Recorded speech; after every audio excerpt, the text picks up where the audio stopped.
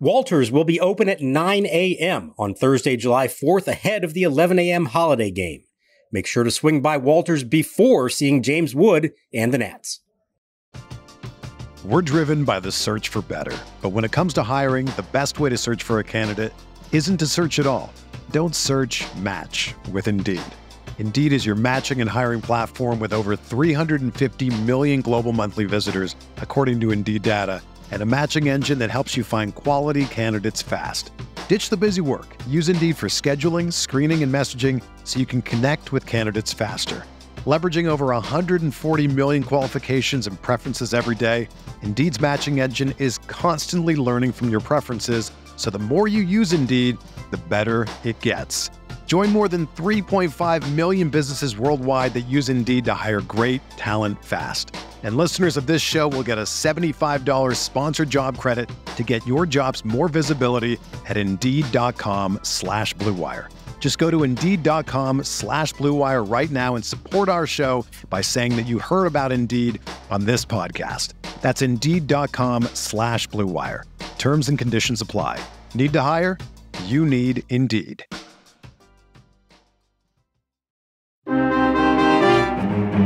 Next pitch, breaking ball, hit in the air to deep left center field. Wood and Young going back. They won't get to it. It is gone. Goodbye. Into the Mets bullpen. Lindor gets it up into the jet stream. His 15th home run, his second in as many nights. RBIs 42 and 43. And the Mets have homered in 3 consecutive innings. And it's now New York 5 and Washington nothing. 1 ball, no strikes. Next delivery. Swinging a long drive right field. Way back it goes. It is long, long gone. Into the second deck, over the bullpen. Huge hit for Luis Garcia. Has the Nationals back within a run. It's 5-4. Number 8 on the season for Garcia. A 3-run clout. Thomas at second, the pitch. Swinging a ground ball, base hit center field. Thomas rounding third. He's going to score. James Wood delivers. Nationals 6, Mets 5. James Wood's first Major League RBI is a go-ahead RBI single to center field. Off the lefty. He's only 21, folks. The maturity much older than that. And welcome to Nats Chat for Thursday, July 4th.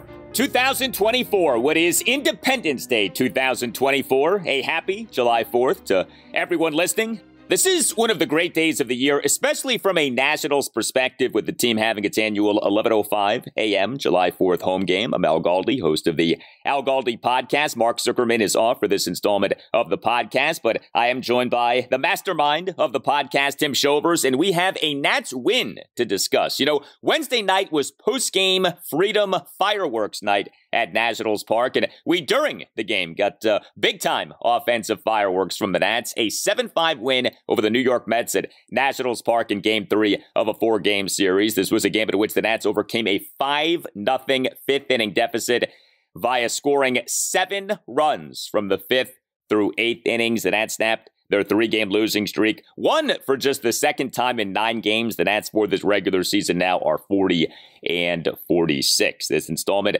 of the Nats Chat podcast brought to us by Mason Kalfas and his team of 10 legal recruiters at Zenith Legal in Washington, D.C. Check out Mason's website today, zenithlegal.com, or text Mason anytime, 202-486-3535. Coming up later in the show, a special shout out. If you would like to deliver a shout out to someone via this podcast, email Tim at natschatpodcast@gmail.com. We have had a lot of fun with the shout outs so far this season. But Tim, my friend, a Nats win on Wednesday evening. Wednesday night turned out to be a very good night at Nationals Park. Very good night indeed. The Nats just felt like they needed a win. Hunter Harvey stepped up in a big spot. James Wood stepped up. Luis Garcia, big evening. A comeback win. There was a lot there to like in this one, Al. There was. It's a funny deal. The Nats in this game on Wednesday evening got by far the worst of the team's 3 outings from starting pitchers in this series, and yet this is the Nats' first win in this series, so go figure. But the Nats offense was quite good in this game. The Nats in the game, 7 runs, 9 hits, 3 walks, 3 for 8 with runners in scoring position. And finally, the Nats homered. You know, the Mets began this game by jumping out to a 5-0 fifth inning lead. 3 home runs hit by the Mets off the Nats starting pitcher Mitchell Parker. At that point in time, the Nats in this series had been out-homered 7-0. It just, slapped you right across the face, the glaring lack of power for the Nats, and them getting out-homered like that really drives you crazy. I know it drives me crazy. It's my number one issue with this team. We're not surprised by the issue. It's been an issue for multiple seasons, but this team just does not hit home runs. Well, Luis Garcia Jr. said, not so fast, my friend. 2 home runs for Luis Garcia Jr. in this game. We've talked about Garcia. Up and down player. At times, he looks like a real piece for the future. At times, you're like, I don't know, is this guy really going to be a true player for this team when it becomes good again? But Garcia has talent. There's no doubt about that. He has become a more consistent defender at second base. And while the offense does fluctuate, the offense, when it's good, can be quite good. And Garcia, in this game on Wednesday evening, was very good. He is the Nats starting second baseman and number 6 batter, went 2 for 3 with 2 home runs and a walk.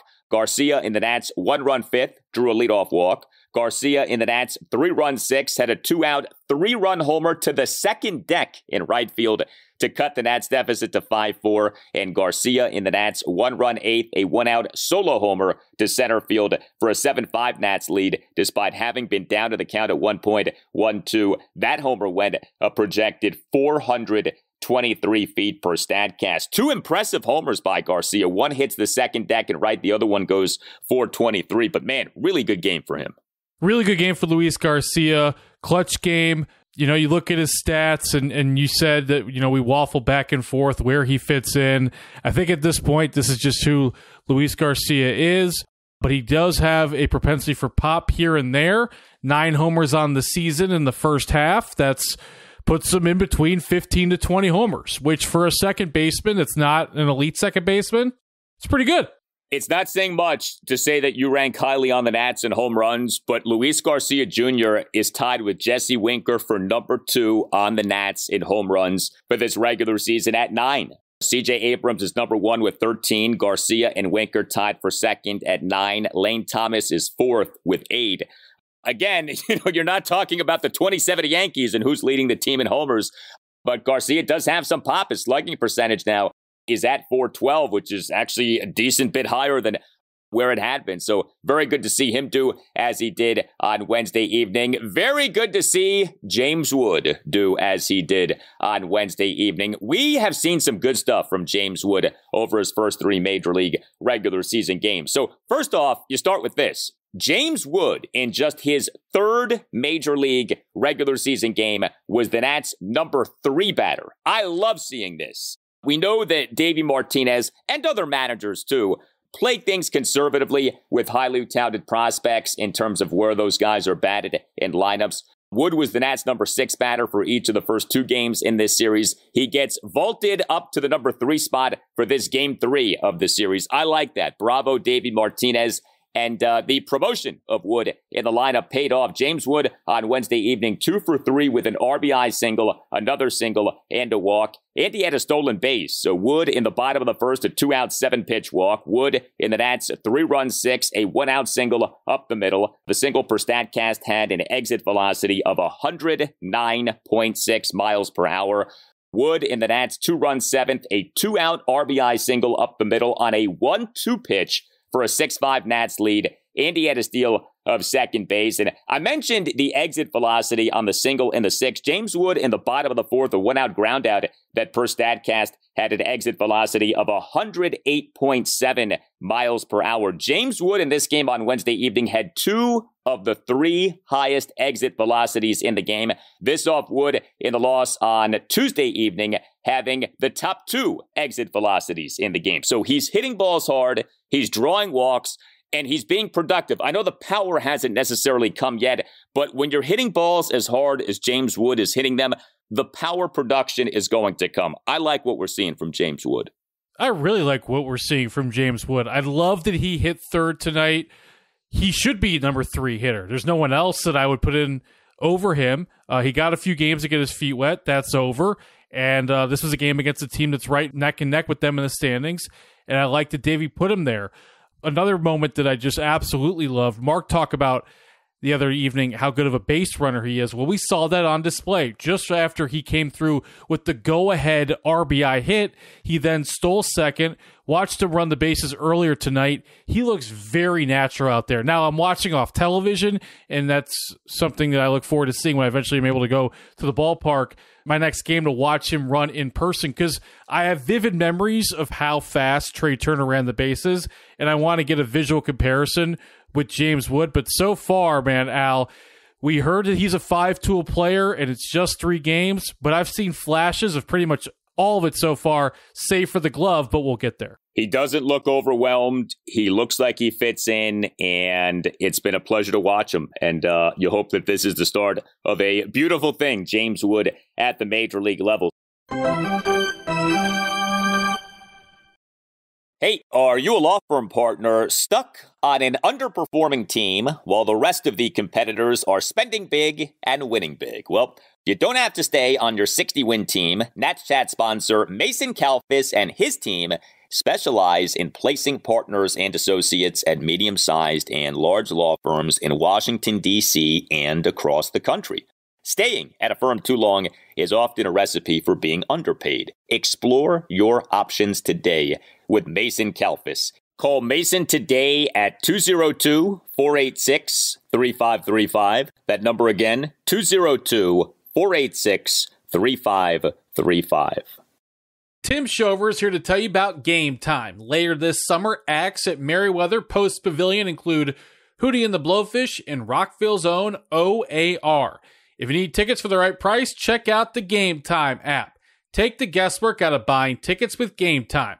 Download the Game Time app, create an account, and use code NATSCHAT for $20 off your first purchase. Terms apply. Again, create an account and redeem code NATSCHAT for $20 off. Download Game Time today. Last minute tickets, lowest price, guaranteed. We're driven by the search for better. But when it comes to hiring, the best way to search for a candidate isn't to search at all. Don't search, match with Indeed. Indeed is your matching and hiring platform with over 350 million global monthly visitors, according to Indeed data, and a matching engine that helps you find quality candidates fast. Ditch the busy work. Use Indeed for scheduling, screening, and messaging so you can connect with candidates faster. Leveraging over 140 million qualifications and preferences every day, Indeed's matching engine is constantly learning from your preferences, so the more you use Indeed, the better it gets.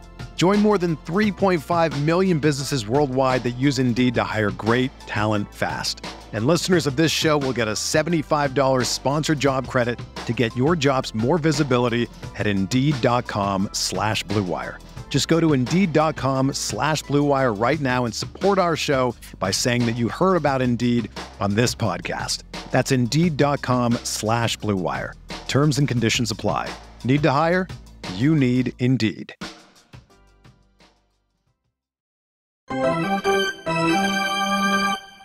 Here's your Dylan Cruz and Brady House report for the games played on Wednesday. Cruz hit leadoff, played center field, 0 for 4 in AAA with a strikeout. Down to AA, Brady House hit third, played third, 0 for 3.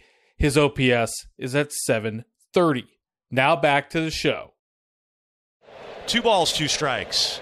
The pitch to Thomas. Swinging a line drive, deep left field. Nimmo going back. It's over his head and off the base of the wall. Abrams heading for third. He's being waved in. The relay throw by Lindor. The slide. He scores. This game is tied. Lane Thomas delivers an RBI double, and the Nationals have come all the way back. The Nationals 5, the Mets 5. Big hit for Lane Thomas, the double off the base of the wall in left field. 3 Nats in this game, each had 2 hits. We talked about 2 of those Nats so far in Luis Garcia Jr. and James Wood. The other Nat who had 2 hits in this game was Jesse Winker, who actually started a game in this series for the first time. Winker did not start either of the first 2 games in this series. He did start this game 3 of the series on Wednesday evening. He was the Nats starting designated hitter and number 4 batter. He went 2 for 4 with a double and a single. Now, he did strike out twice, but the specifics of the 2 hits by Jesse Winker are key. There were some really good plate appearances by the Nats in this game. Jesse Winker had a couple of them. So Winker in the bottom of the 4th, a 2-out full count double to right field, despite having been down in the count at 1.02. And Winker in the Nats 3-run 6, a 1-out single to right field, despite having been down in that count at 1.02. So down 0-2 in each of these 2 plate appearances, and yet each one results in a hit by Jesse Winker. Really good job. This was a good game for the Nats offense, and this is the kind of game that we just would like to see more of. I mean, this team is capable offensively. It's not a good offensive team, that's for sure, but we do see with this team these games in which the offense is good. No one's asking for 4 home runs per game. No one's asking for 12 runs per game. But, scoring 7 runs like this, erupting for 7 runs over the final 4 innings in which you hit 5th through 8th innings, hitting a couple of homers, having 2 doubles. Lane Thomas had a double in this game. That's all anybody wants. I don't think these are unreasonable requests. Just display some pop, put up some crooked numbers, and this team could end up being a lot better because the pitching, I know it wasn't great in terms of the starting pitching on Wednesday evening, but the pitching for the most part continues to be there. It's just a matter of the offense being decent. And on Wednesday evening, the offense was better than decent. To your point, Al, that's what makes the James Wood not getting called up to July so frustrating. And I know that he got hurt in AAA in May, and no one could really control that. But it's a real shame he didn't get called up earlier because it sure looked like the top 4 of the lineup tonight looked like a bona fide real top 4. Maybe not as good as the Yankees or the Dodgers top 4 of the lineup. But Abrams, Lane Thomas, James Wood, and Jesse Winker, if you're a middle-of-the-pack team, that's really nothing to apologize for. I will also say with Jesse Winker in the cleanup spot, going to be a very interesting month for Jesse Winker here, where we're going to see him where he is every day in the lineup and how the Nats do. And he will be mentioned as someone potentially on the trade market for a team out there that's looking to add a veteran bat at the deadline. No doubt. And I think he's a very viable trade chip. He's had a good season. He's gotten on base at a very high clip. He can play left field, and he's on an expiring contract. There is no compelling argument for the Nats as a rebuilding team not to trade Jesse Winker. There will be conversations about whether the Nats will/should trade, say, Kyle Finnegan or Lane Thomas. I happen to think that the Nats should be very open to trading those guys. I still think that the rebuild takes precedence over chasing the sugar high of getting the 3rd wild card spot in the National League. But with Jesse Winker, I think this is cut and dry. He's a veteran. He's not a piece for the future. He's on an expiring contract. He's having a surprisingly productive season. Don't overthink it. Parlay him into getting a prospect or prospects, and who knows what will become of said prospect or prospects. See DJ Hers, who the Nats got for Jeimer Candelario last season. You mentioned calling guys up. We did have an interesting roster development with the Nats on Wednesday. The Nats on Wednesday afternoon announced having recalled catcher/first baseman Riley Adams from AAA Rochester and having option catcher Drew Millas to Rochester. Wednesday was July 3rd. It was on June 2nd that the Nats announced having optioned Adams to Rochester and having recalled Millas from Rochester. Riley Adams began this season with the Nats at the major league level, got off to a good start, then cooled down big time. Millas was doing well at Rochester, and so the Nats switched those two, demoted Adams to Rochester, promoted Millas to the majors for Millas to be the Nats' number 2 catcher. Well, Drew Millas did not play a ton in this stint at the major league level. When he did play, he wasn't particularly good. And Riley Adams, during his time at Rochester over the last month, caught fire. Adams, during this stint at Rochester, June 2nd to July 3rd, OPS of 946 over 96 plate appearances. And he did play some first base, didn't play a ton, but as was said when Adams was demoted to Rochester, with the idea finally being, yeah, we're going to give him some ABs at first base, Adams did play some first base at Rochester. So I'm interested to see if he does play any first base for the Nats at the major league level in this latest stint at the major league level. But the other obvious thing to ask is, are we going to see more of Riley Adams at catcher? And if we do, is he going to hit? Because Adams has been an up and down batter at the major league level. But Keibert Ruiz continues to struggle. Keibert Ruiz, in a lot of ways, is the biggest negative with this Nats season. You talk about the potential building blocks. He is having a very bad season, and he's having the kind of season that does make you rethink whether he is a true building block. Keibert in this win on Wednesday evening as an Nats starting catcher and number 5 batter, 0 for 4. The numbers just continue to be very disturbing. Ruiz for this regular season now, OPS of 542. So good to see Riley Adams back. It was remarkable how well he did at Rochester this last month. And we'll see, is Riley Adams a 4A player, or is Riley Adams someone whose bat warrants him being in the lineup more than he has been?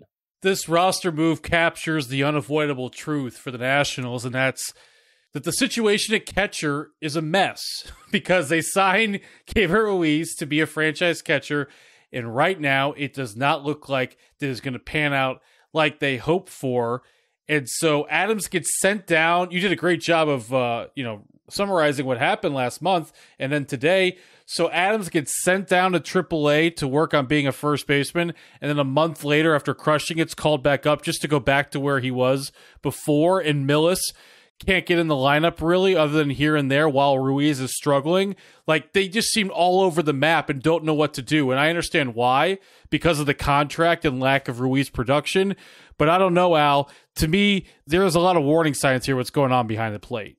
Keibert Ruiz is having a second consecutive disturbingly bad season. Now, last season, he wasn't nearly this bad offensively, but he was really bad defensively. He, this season, again, has been really bad defensively, and now the offense has gotten to a new level of bad. It's disturbing. I mean, the contract certainly is a part of all of this, and it's quite clear the Nats very much want Keibert Ruiz to be their long-term catcher, right? I mean, he was a centerpiece of the big trade that ignited the rebuild, trading Max Scherzer and Trey Turner to the Dodgers in July 2021.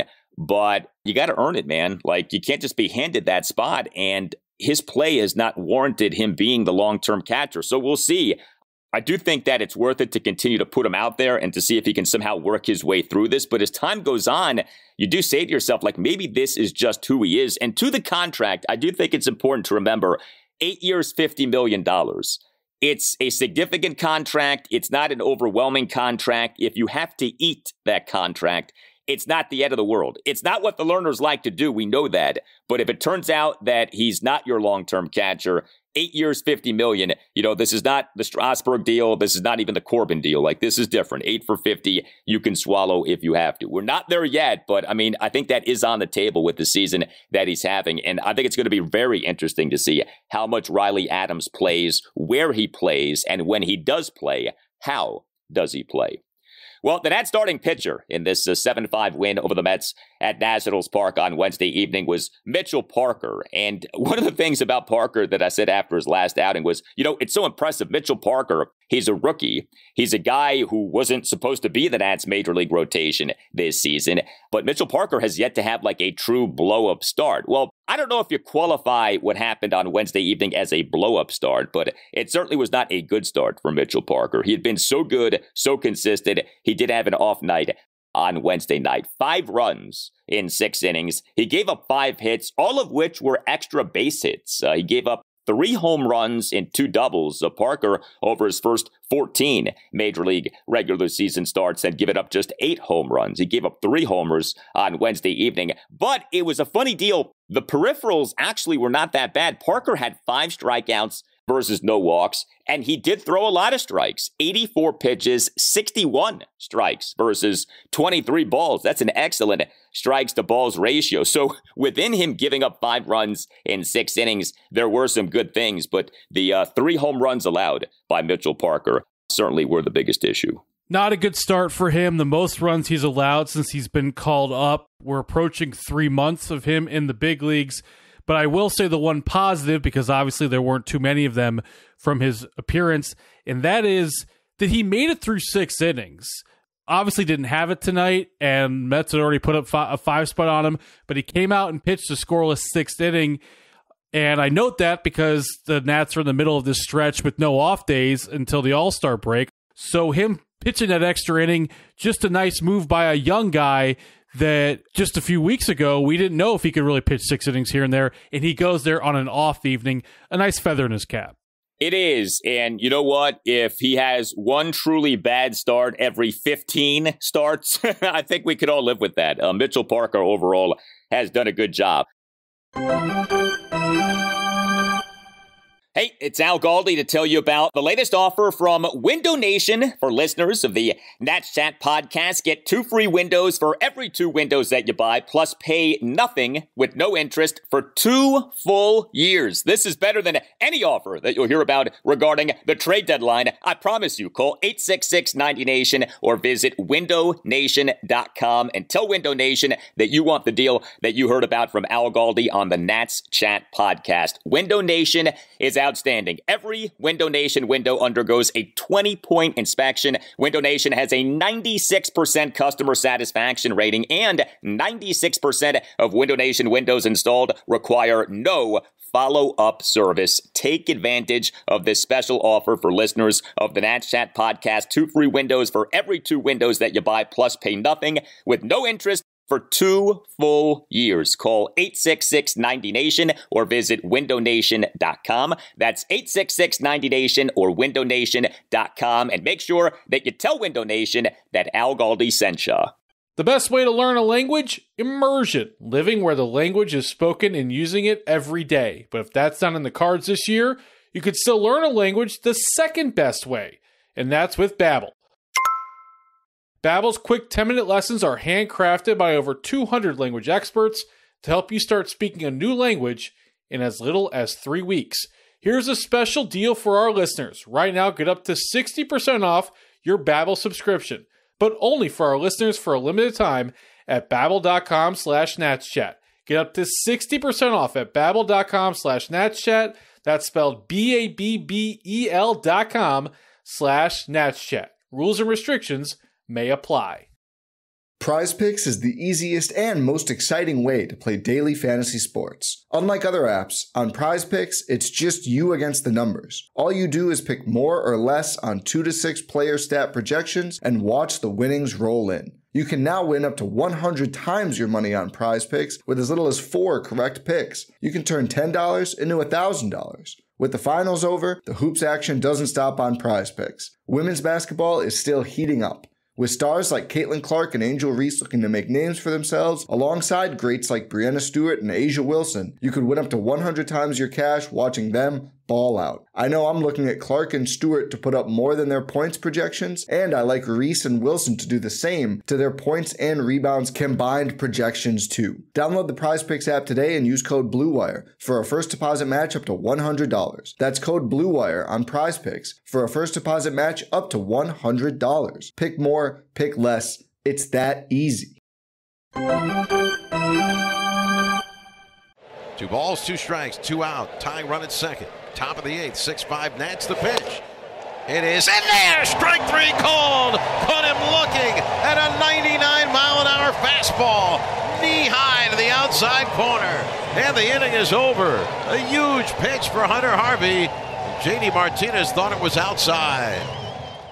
That Nats bullpen, which had been quite bad over the first 2 games of this series, ended up being quite good in this come-from-behind win on Wednesday evening. 4 Nats relievers combined for 3 scoreless and hitless innings. Jacob Barnes tossed a perfect top of the 7th. Robert Garcia in the top of the 8th faced 3 batters and got 2 outs. Hunter Harvey, pitching for a 3rd consecutive game in this series, came through with a mammoth out in this game. I give him credit because he could not have been in a good spot coming into this game in terms of the headspace, in terms of the confidence. Davey Martinez went to him, and Harvey delivered. Top of the 8th, faced 1 batter, got 1 out, a big out, a called strikeout of the Mets' number 3 batter, J.D. Martinez, with a runner on second, 2 outs, and the Nats holding a 6-5 lead. And then Kyle Finnegan, who has been sensational so far in this series, pitching for a 3rd consecutive game in this series, a perfect top of the 9th for the save. Understand, Kyle Finnegan in the Game 1 10-inning loss, a perfect top of the 9th to preserve a 3-all tie. Kyle Finnegan in the Game 2 10-inning loss, a perfect top of the 9th to preserve a 2-all tie. And then Finnegan on Wednesday evening, a perfect top of the 9th for the save. We talk about deserving all-stars for the Nats. I think Jake Irvin is a deserving all-star. I think that C.J. Abrams is a deserving all-star. How do you say that Kyle Finnegan is not a deserving all-star? Kyle Finnegan, statistically speaking, has been one of the best ace relievers in the majors this regular season. 23 of 26 on saves, ERA of 1.98, a whip of 0.94. What a job this guy is doing this season. And props to the likes of Harvey and Garcia for doing what they did in this game, bouncing back off some recent rough outings. Yes, let me address Garcia and Harvey first. Hats off to them for stepping up, getting through the eighth inning, especially Harvey. Way to lock that one down.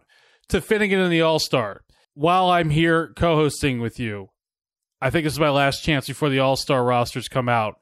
If I had to guess who will be the Nats All-Star, if they only get one, my money's on Kyle Finnegan to get that. I think he makes a lot of sense if you're the Arizona manager of putting him on the roster. Not only is he deserving, statistically speaking, but he would actually fit well on the team, and you could use him in the late innings out of the bullpen in the All-Star game. So Jake Irvin is deserving of it. He's definitely in the mix, but right now my leader in the clubhouse is Kyle Finnegan. I think in terms of most likely, I think it's Finnegan or Abrams. I think all three guys, though, are deserving. I don't think all three are going to get it, to your point. It's not often that a sub-500 team gets three all-stars, so, I think we have to be realistic about that. But it is nice to be able to talk about the Nats having three deserving all-stars. We have not been able to say that in quite some time. We can't say that right now. There's no real, pushing back on this. C.J. Abrams is having an all-star caliber season. You look at his slugging percentage, you look at his WAR, you look at his defensive numbers. Jake Irvin is having an all-star caliber season. And Kyle Finnegan, like I said, statistically speaking, one of the best ace relievers in the majors so far this season. So good to see the Nats get this win. And man, this was an impressive come from behind win. Again, down 5-0 in the fifth inning. You're watching this game in real time. You had to be saying to yourself, oh boy, here we go again. Back-to-back 10-inning losses to begin this series against the Mets. Down 5-0 in the fifth inning in game 3 of the series, but the Nats came back. The boys battled in this game, 7 runs from the 5th through 8th innings. So we have game 4 of this 4-game series Thursday morning at 11:05 a.m. Jake Irvin will be the Nats starting pitcher. By the way, the attendance for this game on Wednesday evening, quite good, 32,391. I mentioned this being Freedom Fireworks Night for the Nats, the night before July 4th.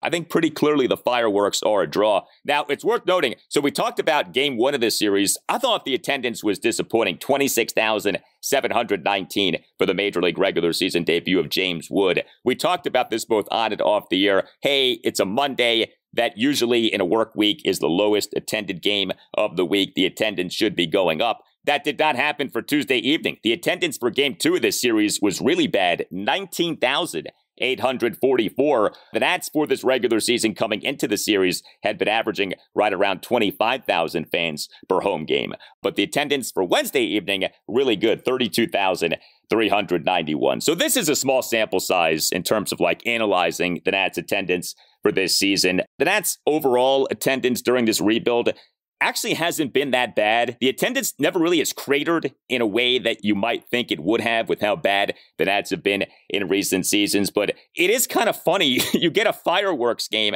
and that's the draw. That's the game that gets the attendance up over 30,000 in this series. Not James Wood debuting, fireworks.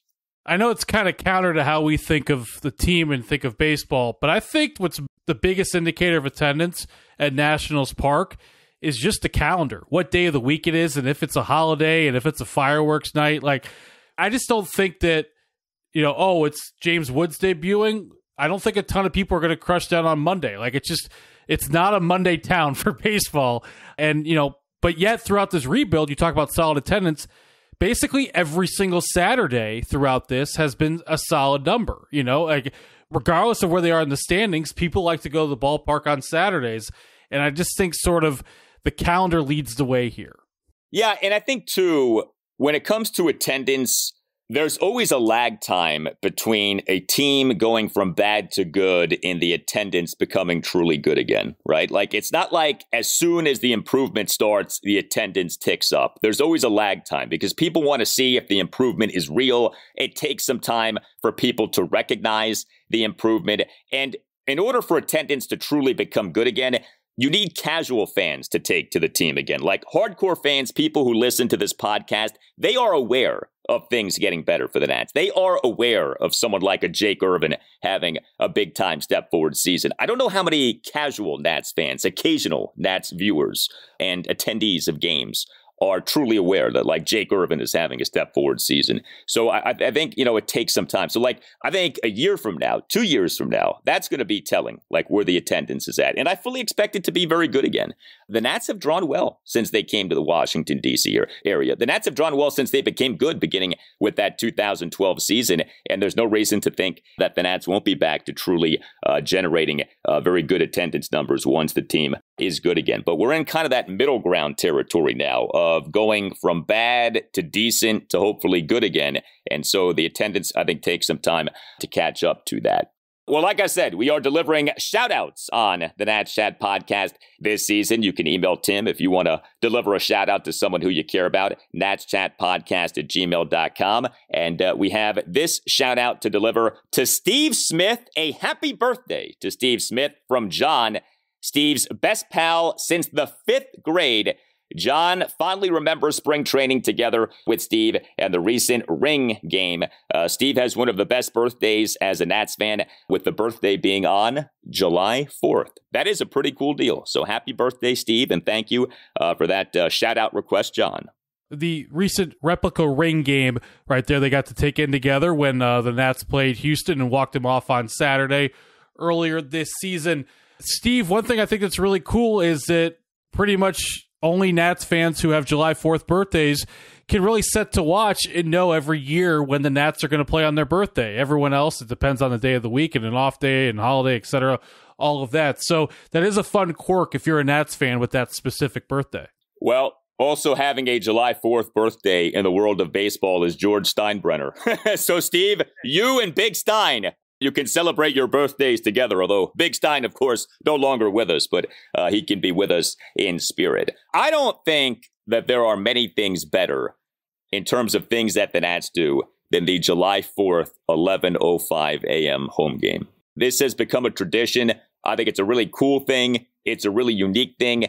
I'm not aware of anyone who doesn't like this as a thing. It obviously works out so well in that you can watch the game, go to the game, do a podcast about the game, and still have a rest of a July 4th day to enjoy with your friends and family. It's awesome that the Nats do this, and I think they deserve a lot of props for doing this. I'm actually kind of surprised more teams don't do this. Co-sign with you. I love it. It's perfect. DC has its version of Patriots Day like Boston and Fenway have had for decades.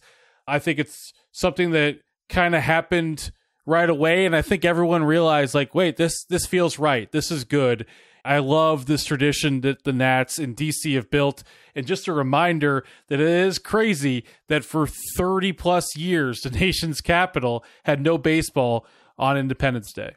Yeah, it is nuts, but it is nice to have this, what is season number 20 of the Nationals being in D.C., and looking forward to what should be a fun day on Thursday. You tell us what you think. Hit us up on X at Nats_chat. You can email the show, natschatpodcast@gmail.com. We have a website you can check out too, natschatpodcast.com, in which you can purchase a Nats Chat Podcast t-shirt. This installment of the Nats Chat Podcast brought to us by Mason Kalfas and his team of 10 legal recruiters at Zenith Legal in Washington, D.C. Check out Mason's website today, zenithlegal.com, or call or text Mason anytime, 202-486-3535. All Nationals radio highlights on Nats Chat are courtesy of 106.7 The Fan. For Tim Shovers, I'm Al Galdi. We thank you for listening, and we will talk to you next time on the Nats Chat Podcast.